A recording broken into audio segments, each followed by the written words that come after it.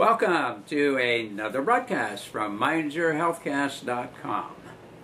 Now, if you will search back through your memory banks, you'll recall that the last broadcast we started a part one of a broadcast relating to the Health Hall of Fame. And by that I mean by the people who have really done a lot of significant pioneering work in the field of health, and in many cases have fallen by the wayside, either because they were caused to have to relocate from one country to another, or have been hounded and harassed until in many cases they expired. And some cases they just finally were old enough, they passed on to the next level, but they never got the hearing in general that they should have for the significance of what they presented. Now we're talking about that group versus another group called Merchants of Disaster, which is what really gained the foothold because they made all kinds of what I call wild promises that haven't been kept. And the reason I say that is all you have to do is look at the status of the health of our country today. And if you can say that it's better than it was 50 years ago, 100 years ago, or even 200 years ago, then I guess you haven't been paying attention. It seems that every year the health bill, which is really the sick bill, has gone up and up, and people are getting sicker and sicker with more and more chronic illnesses. Now that should not be happening if what we were doing is making people healthier. But the fact is that is not the case, and I think that you would be what would I say, really perplexed to try to produce evidence otherwise. Now, I've been around long enough to have observed a tremendous amount of change, not only in the health of our country, but in the methodologies that have been used to supposedly produce health. Now, what I'm going to do is, can't give you every name of every person who has contributed a significant amount of good information that does lead to health, but we're going to hit some of the top ones that come to mind to me from my study of the last 200 years or so of medicine and health.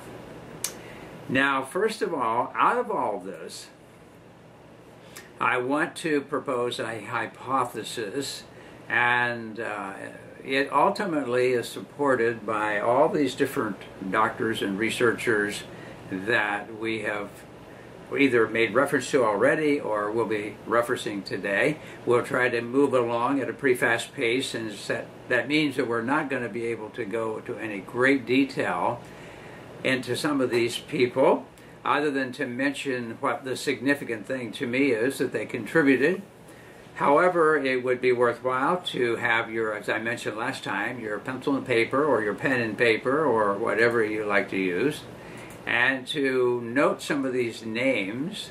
And as far as I know, all of them, one place or another, either on the internet in general or through Amazon or some of the other Barnes & Noble, the major book outlets, you're going to find most of these writings, especially the latter ones that we'll be talking about. But now you also remember that the last time we were showing what I considered to be the unfolding of the modern approach to medicine based on two individuals, and I'll recap that in a moment.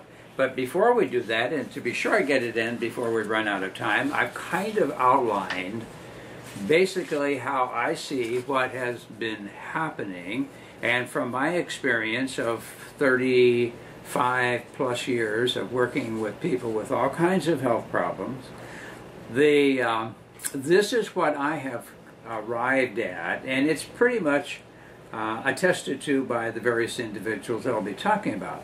Now, many times, some of these did not deal with certain issues, it was not such a significant issue at the time, but since then has become a major issue. For example, the amount of electromagnetic field exposure that we're getting today versus what we were getting 50 years ago or even 30 years ago is totally changed, but it still falls under the same major category as some of the things we'll be talking about, and so we'll fit that in. But otherwise, if you look back, and what I have found, and I've mentioned before, now a lot of this I've given you in pieces along the way, and now I'm just wanting to recap it and bring it together so that it tends to make sense. Now I've made up this little sign. I don't know how visible it is to you, but it starts out by saying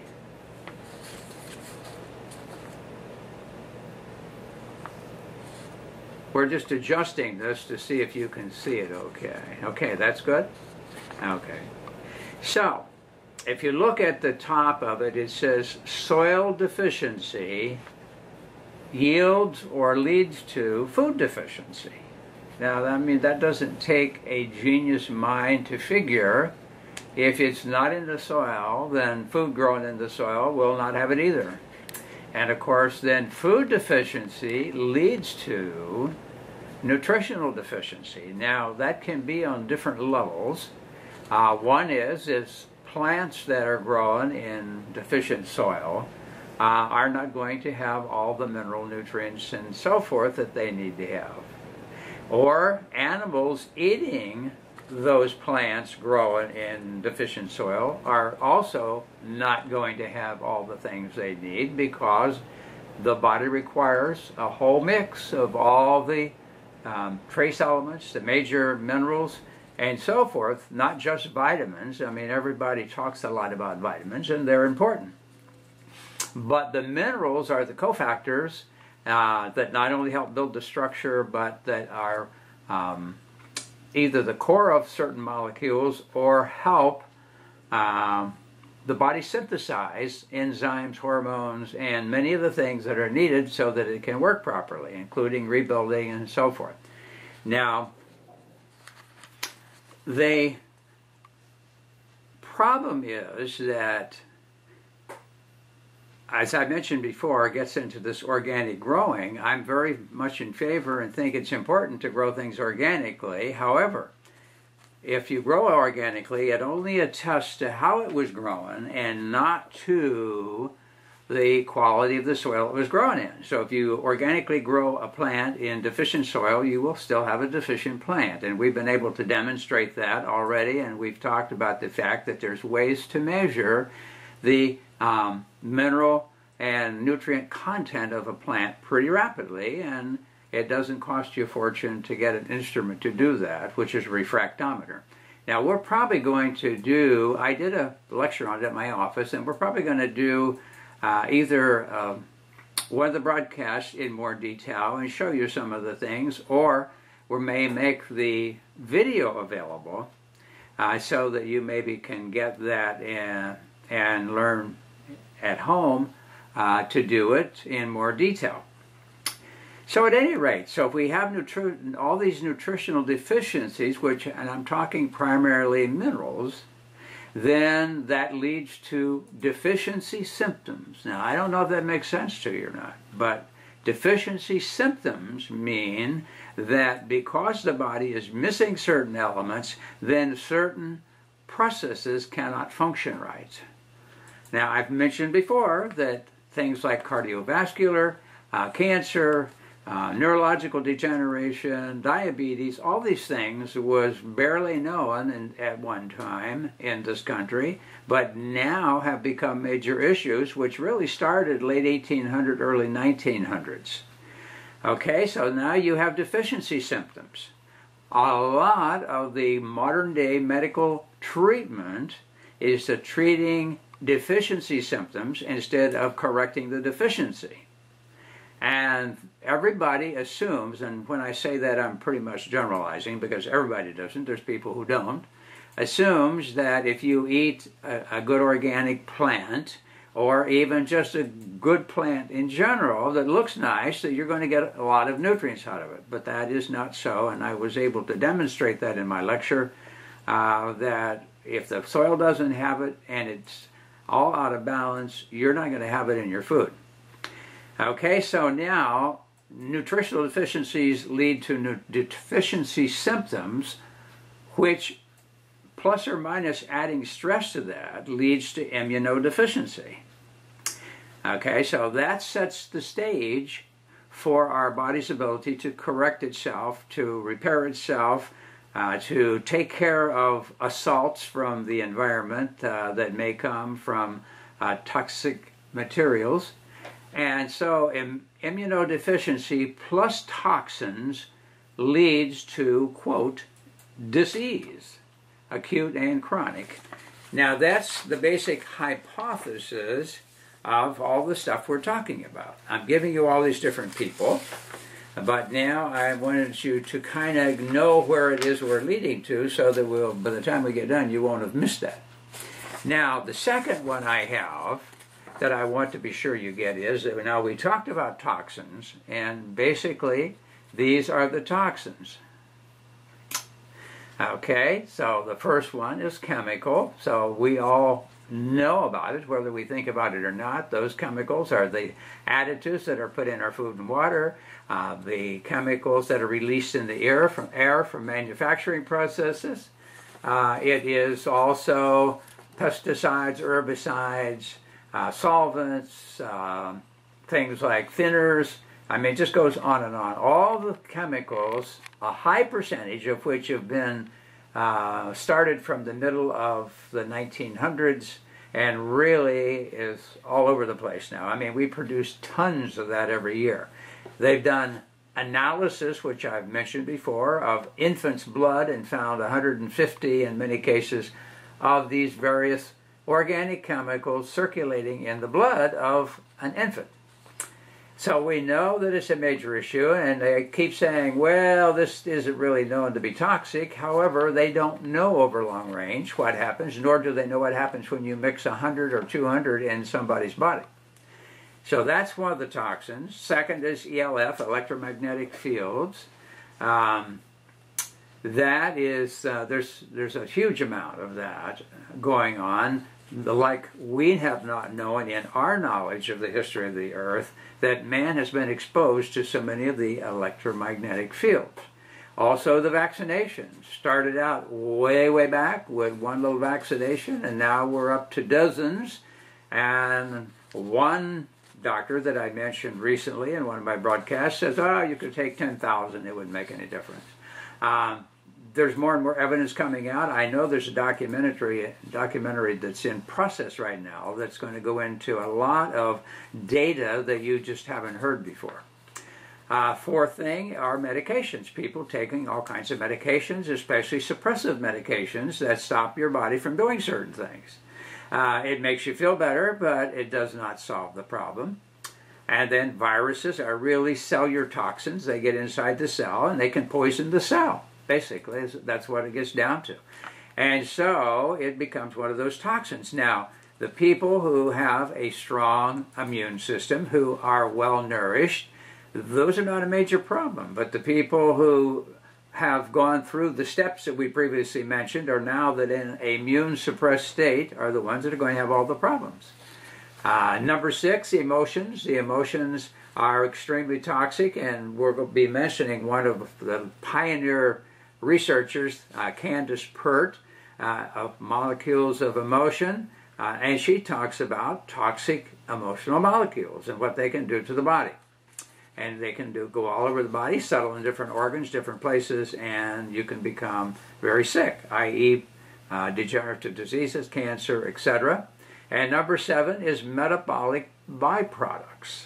Now, metabolic byproducts are those things that are left over from the cells making energy and rebuilding themselves and or dying off cells after they've replaced themselves and begin to disintegrate. So all those become toxic things that the body needs to take care of, and it can if it has the proper tools to do it. Basically means the proper nutrients and minerals and so forth. So we're not going to get into the specifics of those today, but other than to say, in my mind, this is what our big problem is today. And until we can correct that, there is no miracle drug, there's no miracle anything that's going to solve the problem until we can start building bodies that are healthy and have the capability of taking care of themselves. When we do, we are going to reduce the major sick bill in this country dramatically. Big problem, though. That means that a lot of big companies who depend on us staying sick are going to suffer decreases or declines in a need or a market for their product. I don't think they're going to like it very well. In fact, there's a lot of evidence that there's a lot of fighting back, as took place before in the early 1900s when it was becoming very evident that the problem I've just talked about was coming into play. And some of the doctors were saying, we can't do this, we have to get good food from good soil. And they were silenced, they were pushed aside. Nobody was interested in talking about them in the media. It was rare that you could get any press for the good ideas of what used to be called natural hygiene or natural healthy living. And so now we've all been led to believe, we've been led up what I call the path of roses, that everything's going to be great. We just have to discover the right magic bullet, the right drug to shoot things out of us, and everything will be great. Unfortunately, that's not the case, and the evidence argues for just what I've said. People are sicker than ever with more serious illnesses than ever, and they're starting younger in people's lives. Now, if you want to see what can happen to more than one generation of people or animals who are deficient, and in particular the study was done with animals back along the way, and the book is called Pottinger's Cats. If you want to see what happens to about 2 to 3 generations of terrible diet, what it can do to the health of cats. And of course the same thing happens with humans, and we're getting into that 3rd generation now, and we have children being born with cancer or shortly after birth. We have kids having their gallbladders out at 12, 13, and 14. We have heart attacks at 16, 17, and 18. And we have strokes at 19, 20, 21, 22. And now we're having an outbreak of type 2 diabetes, which was an old age problem in kids 6 to 8 years old. Now, something is not right. And if modern medicine, that has cost us almost $3 trillion for a year, is doing its job, we wouldn't be there. But we're paying more and more money and getting less and less. People are getting sicker, and we're going downhill health-wise. At any rate, I want to mention some of the names of the people who have known about all these things all along and have done as much as they could. I think myself, I've noticed a new air going on. More people are starting to wake up. It's a slow process. But sometimes I think it's like a tidal wave. You know, for a while it doesn't seem to be moving, and then all of a sudden it just starts rolling with a lot of power and things happen. And so bit by bit I think there is an awakening occurring, but it's very slow. But if you want to speed up your own knowledge, some of the people that I've talked about are ones that will kind of give you the background of all of this and give you an idea of what's been happening.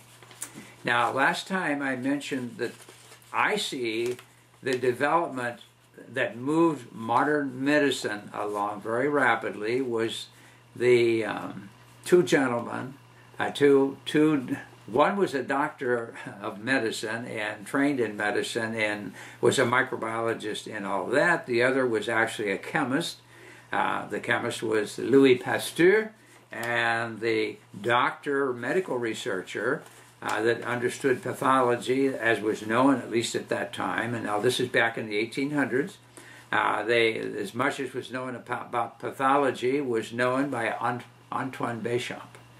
He was the researcher that knew medicine and knew what went on in the body, as I say, as much as was known at that time. Pasteur was actually a chemist, and not to put him down because he was just a chemist, but there's a difference between being a chemist and being medically trained in microbiology and pathology and cellular metabolism and cell pathology and all those other things that are very important to know if you're going to really be able to do meaningful things in terms of research for the body. So there was a conflict between the two of them. In fact, Pasteur has been given a tremendous amount of credit, and I'm not saying he was stupid, and I'm not saying that he didn't know anything. He knew a lot about what he was trained in, which was chemistry. Primarily, also he had an artistic side. In fact, he had a degree in art. But at any rate, I feel, from everything I can see, that he was motivated to come up with something that would produce a lot of money, and ultimately it led him in the direction he went. And because he came up with the one germ, one illness concept, the medical establishment jumped right on it because it was easy to sell. Oh, well, the only reason you have a problem is because this bug has attacked you, and all we have to do is to come up with a weapon to get rid of the bug, and everything will be fine. And so they have operated on that hypothesis, and if that hypothesis was accurate and is accurate, as I say, we would be tremendously healthier today. But are we healthier? Will you answer that yourself? Okay, so now it was those two that got this whole thing off the road. But now Béchamp, I read you from two different lists the difference between the two of those last time, but Béchamp said it was really the environment or the terrain of the body that was the problem, and the interior terrain of the cell. Those were where the problems were, and so he uncovered this unit that he referred to as microzyma, which, as I say, it actually has been documented by a researcher that published in Scientific American a few years ago. I had run across the article, and he called them microbodies. And if you don't use a dark field microscope, the best way to find them was, as this particular researcher did, he used an ultracentrifuge, which means a centrifuge that runs at thousands of RPM, and is able to separate into very fine layers the different constituents of, say, blood or a fluid or whatever. And that was the first time he had run across them, and he referred to them as microbodies. But he didn't really know what they did, except that they did have a modified energy production cycle like the Krebs cycle, but he wasn't sure what their value or purpose was, or if they even should be there. But what happened was that Béchamp found that they were there and that they served a purpose. Now, later, a German researcher by the name of Gunther Enderlein, and that's one you want to go a step further with. Now, he carried it a lot further. The tools that were used by Béchamp were not as refined as the tools that became available later, and so Gunther Enderlein got into this heavily and showed that these microbodies, or microzyma, actually had some type of a life cycle, and that they somehow participated in the body's health and illness. Now, Enderlein liked to think that that's actually what caused illnesses, that the terrain of the body became so poisonous that it caused these microbodies to mutate into a harmful form.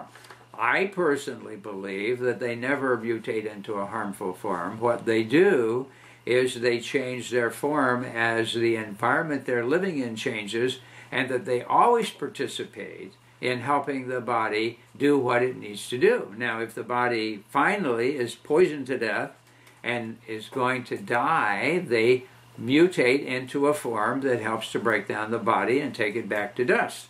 Now, interestingly, these have been found in mummies' carcasses going all the way back to Egypt, and so I'm inclined to think that they always help the body do what it needs to do where it is at that point or stage of life. And if the person is now to the point they're going to pass on, then they help dispose of the body back to the ground, because everything in nature has cycles and everything is taken care of, whether it's a carcass in general, a full body, all the way down to the constituency of the body itself, the cells and various organs. Everything goes back to the earth again. And so I'm convinced that's what they do. Now, as I say, there is a school of thought that it's the microbodies themselves that become a problem, but I'm inclined to think that doesn't fit with the whole picture as it has developed and as I've watched it, and I'm always thinking that truth is consistent, no matter what pieces of it are coming from where, that they all fit together. Now, there was another researcher, more modern, because Gunther Enderlein is now expired also. He did write a book called The Hidden Killers, which was about his work. But a French researcher by the name of Gaston Nissens, who lives up in Sherbrooke, Canada, near Montreal, he has been there for many years, and he has continued on with the research of trying to figure out the purpose of these. I will tell you one thing. I believe that they have a lot to do with genetic expression and even alteration of genetics, and the reason I say this is that on one of the experiments that Gaston Nissens carried out, he took a rabbit and he isolated these factors out of the blood of this rabbit, and he injected them into another rabbit. Over a period of time, the second rabbit began to change physically to look more like the first rabbit. Then he took some tissue from the first rabbit and grafted it into the second rabbit, which was accepted, which tells me that there was some type of a genetic shift went on. Anyhow, Gaston Nissens has been harassed quite a bit, and there's a book about him written by by Bird, who wrote several of the other books that I told you, The Secret to the Soil and The Secret to the Pyramid, and so forth. He covered what happened to Gaston and wrote this book called The Trial and Persecution of Gaston Nissens. I have met Nissens. I have been to a major world conference on his work. A very interesting individual, and of course he's been harassed also because he came up with a product that's kind of helped people very inexpensively and without all the adverse effects to the body to get rid of certain types of cancers. So of course immediately that puts him in big trouble, especially since it's not a big expensive product that costs thousands and thousands of dollars to either work or not work, like some of the treatments do today. Okay, now I'm just going to put in some of the other people's names because I've grouped them according to areas that they seem to be significant in. And I have read and studied all these various people about their work. One was a big one from Austria, Dr. Rudolf Steiner, the developer of a branch of medicine called anthroposophical medicine, which comes from the Greek word anthropos, which is the Greek word for man. And so he developed what he called an approach to medicine aimed at the man, to actually correct the person. He's also the one who developed the biodynamic agriculture, which is a way of growing. He developed ways of extracting herbs that did not require alcohol and that were very potent and lasted indefinitely. He developed an educational system that really worked to educate people. He understood a lot of things about the world, and I personally could never figure out how he was able to work in all those areas and produce all those writings that he did. But I'm talking about him for the soil because that was one of the big ones, was the biodynamic agriculture, how to grow high energy, healthy food. Dr. Charles Northern is another one.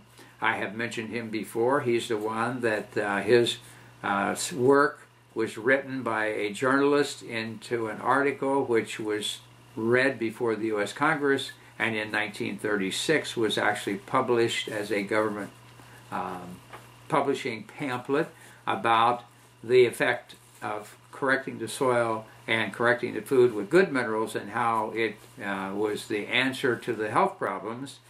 And of course, you still can find it online if you look for it. The mineral, it was called Modern Miracle Men. And you can find a copy of it. And it was, as I say, it was published in 1936. I think it was June 1st, 1936. And Northern is the one that, it was a practicing doctor, realized that they weren't helping people with the drugs that were coming out. And he decided to look deeper, found that the food was deficient and the soil was deficient, and when he corrected those, he found that people either got well if they were sick, or they stayed well if they were not sick. And his work got pushed aside. Doctors who were dispensing a lot of the pharmaceuticals and doing very well financially opposed what he was doing, and so you never hear about Dr. Northern. But if you can get hold of that pamphlet, or it was like a small booklet, and read it, it will give you, this was back in 36, but he became aware in the 1920s that there was a big problem, and the health was going down, and he was wondering why. And so that's what he uncovered. After him, there was a soil researcher by the name of Albrecht, William Albrecht, and came up with a way of testing the soil, and also Dr. Carey Reams. I have studied heavily into both of those systems, in particular the Reams system, and came up with a simple way to test the soil and some pretty simple ways to make major corrections. Another biggie that has to do with toxins was Dr. Herbert Sheldon. He was out of Texas and was heavy in the 20s, 30s, 40s.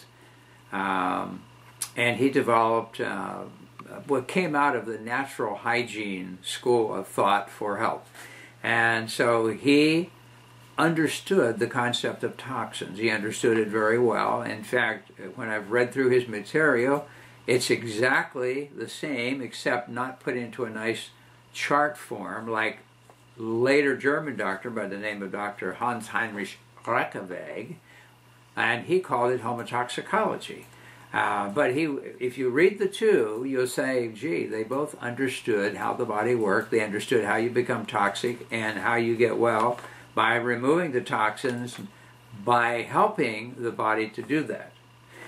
And then with the deficiencies that were occurring, another name that comes to the forefront, which you're not likely to hear, is Dr. Royal Lee. He was a genius. He was an inventor, invented a lot of medical and dental things. He was trained in dentistry originally, but had a lot of background in biochemistry and health. And he started developing natural products made from organic plants growing in healthy soil. And he's the first one to come out with a good multiple vitamin. He called it Catalin. And he did a lot of other research that was extremely good to bring this all together. And a lot of the doctors that really wanted to get people well started using his products and his approach. And along the way, he developed something called back then, the endocardiograph, and also sometimes called the phonocardiograph, which was before the electrocardiograph. And what it did, it measured the heart valves and the muscles in the heart, and was able to demonstrate a relationship between heart function and the liver, gallbladder, the kidneys, the lungs, the gastrointestinal tract. And by running this test, which is a very simple test to measure those, you then could know how to put together a good health program for someone. And you could show that a product was really going to help a person, because if you got a bad reading on one of the particular valves of the heart, and you gave this person some of this product in their mouth for just about a minute or two and remeasured the valve, if it was going to be corrective for the person, it would actually change the reading on the what then was called the endocardiograph. Now they've come out with a new model called the acoustic cardiograph, or ACG, which actually was developed by an instrument maker who made a lot of equipment for the space program. So he had, and health monitoring. And so he was able to come up with a new instrument. So hardly anybody knows about it, and hardly anybody knows about the work of Lee, except a few people who utilize his products. Now, from the deficiency side, I put Dr. Lee both as doing something about it. He knew he wasn't able to correct the soil around the country. He knew he wasn't able to correct the food supply. So he knew people were going to have to take nutrients to supplement all of that. And that's what put him in the foreground of the doctors who really contributed something significant for health. Now, this Dr. Northern that I mentioned earlier, I could put him in that same group of handling the deficiency problems. Now, when it comes to natural medicine, there's a lot of people that have contributed, but the one that really stands out to me was Dr. Christian Friedrich Samuel Hahnemann, who was a German doctor, very brilliant man. He, by the time he was a young man, he was fluent in about at least 3 or 4 languages, both reading and writing, as well as speaking. And then he went to medical school, was going to become a doctor. When he saw what medicine was doing, this was in the late 1700s, early 1800s, he decided that he didn't want to work with what they were doing. And so consequently, he made his living translating medical books. And in the process of translating a book on drug action, and back then the drugs were pretty crude and pretty nasty to the body, what few they had, and he discovered a principle of what he called the minimum and the minimum effective dose, and I think revolutionized the whole idea of treating, and out of that came homeopathic medicine, which of course a lot of people say is baloney, but with a lot of the new high-tech research, because we've developed much more sensitive equipment, it now can be measured. And I'll mention again a book that I've mentioned many times, but it's to me so significant that you really need to look at it. Now, the stress part I mentioned, the body-mind thing, the people who really stand out in that are Dr. Wilhelm Reich, and very controversial. He was an MD, also a psychiatrist. He followed Freud, but kind of disagreed with what Freud was doing.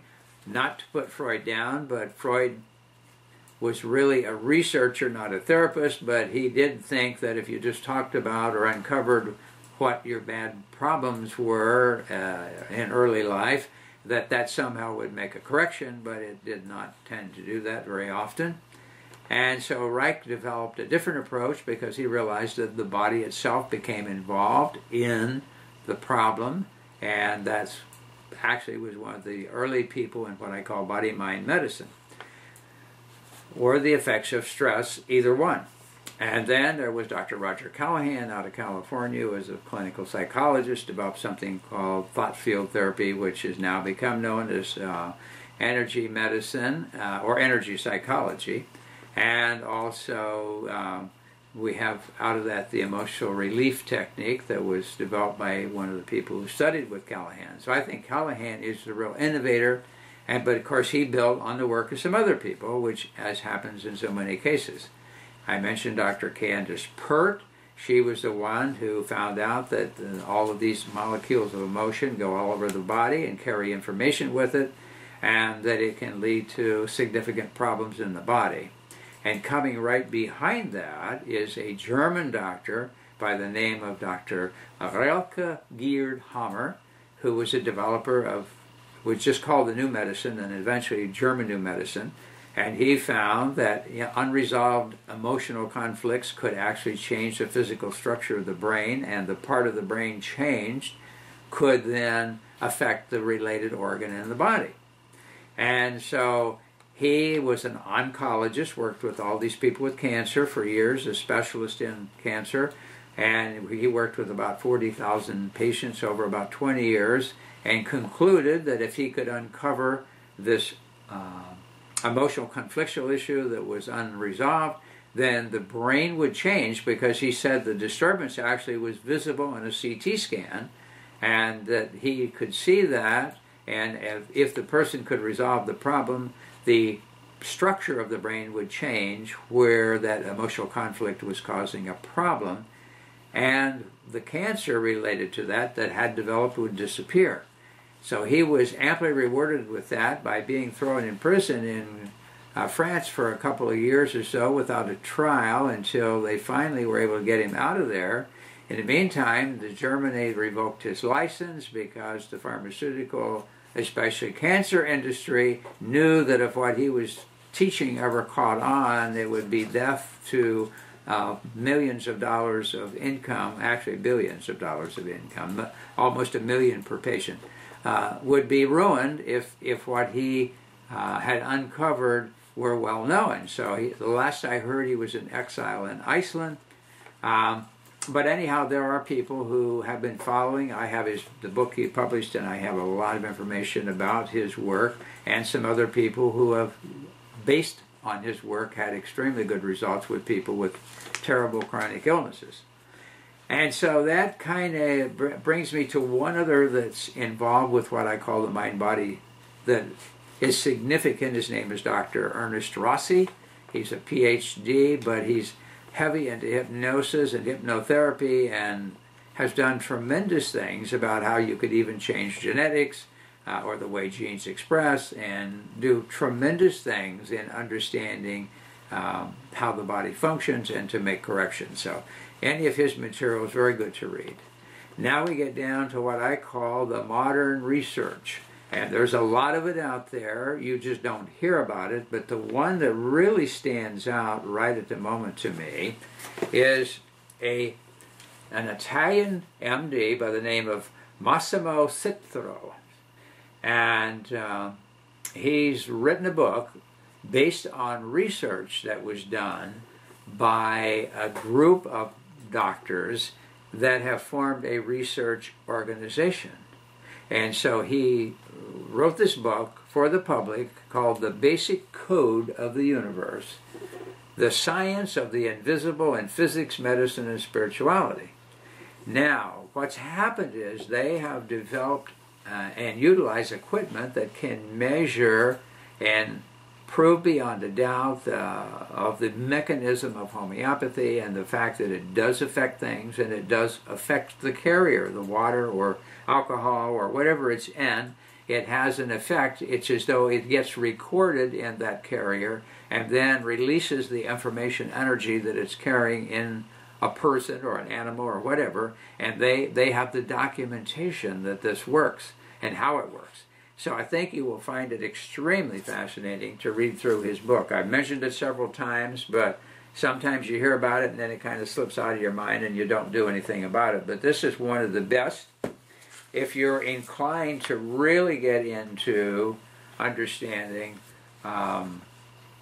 the research and documentation from the realm of physics, and in particular it's quantum physics, then there's a book written by Fred Alan Wolf, who is a quantum physicist, and it's called The Body Quantum, and he wrote one called, I have to think about it on that one, it has to do with the mind, and how quantum physics works in the way the mind works. Both of those are out of print. You probably have to look hard, but the Body Quantum shows how even the DNA involves something called quantum coupling, and how by thought or intent you can alter that coupling, which means you can cause a disturbance to the DNA or potentially correct it. So his material is extremely good, and his book is called Star Wave on quantum physics and the mind. So very difficult one probably for the average person to read, but very interesting at the same time. The other tremendous researcher who's put out a lot of books recently, Wolf has many out. I've mentioned him before, but I would look for, if you can find a copy of The Body Quantum, it will really tie together how quantum physics affects the way your body functions, but it's all intertwined with your intent and your thought processes. And Dr. William Tiller, who is a physicist who has researched now, 30 years he did with the Stanford University in California. He was a consultant to the federal government and was a researcher at the university, but then he carried on his own private research for 30 years. And when he retired from the university, he has now continued to carry on some very advanced research. And his first book that was for the public was called Science and Human Transformation, and it had to do with the effects of intent on matter. The second follow-up one from that, after he was out of the university setting and continued to do research, is called Conscious Acts of Creation, which I think you will find very fascinating, and he's written a couple others too. But just remember William Tiller, not Teller. There's another physicist by the name of Teller who was one of the developers of the hydrogen bomb, but that's Teller, not Tiller. William Tiller is very fascinating. His material is good, both for scientists and non-scientists. If you read some of his material, of course, it's going to be challenging for you to digest it at the beginning, but if you stay with it and catch on to what he's talking about, you can grasp the principles that he's documented by physics, quantum physics, and by the math of quantum physics to be accurate. So you'll find it fascinating if you're inclined to want to take the challenge. So I've given you enough information to get you going. These are some of the people that, as I say, are way or were way out ahead. Sheldon, he was harassed most of his life by the medical establishment because he was a naturopath and was in natural hygiene, and they kept periodically, if he was getting too many patients well or coming to him, they would medical people would make a complaint against him. He would be arrested for practicing medicine without a license. And of course, at that time, there were little or no licenses for naturopaths, so he worked under the title of a natural hygienist. But nonetheless, he was harassed over and over. But he's a good person to read. It's written in such a way you can pretty well understand what he's talking about toxins being a major issue. And as I'm saying, it used to be it was mostly emotional toxins or toxins from bad food or environment or whatever. Now there's much more environmental poisons, and then there's much more other things that are out there, like the electromagnetic fields and so forth. So, but bottom line, the principle of toxins being the problem is still valid. So at any rate, I hope I've given you enough to challenge your thinking, and we'll see what else we can dredge up for another broadcast later. In the meantime, you dig up some of these and make your comments, and you're free to challenge and or disagree or whatever with what I say, and my comments are meant to provoke you to go and look for yourself and reach your own decision.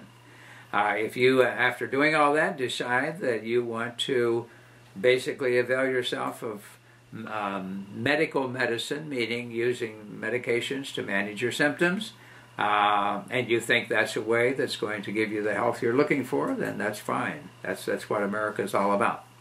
At any rate, it was nice to be with you again. So remember, go to our website, mindyourhealthcast.com, and we are periodically putting new information on.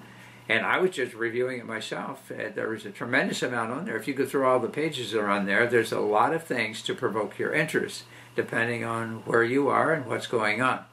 In the meantime, until the next broadcast, be healthy.